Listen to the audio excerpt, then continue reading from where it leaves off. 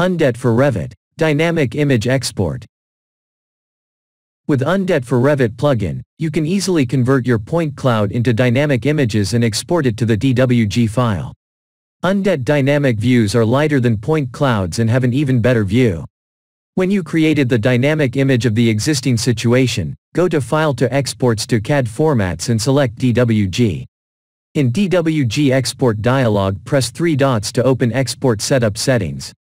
Select Units and Coordinates tab and set DWG Units and Required Coordinate System.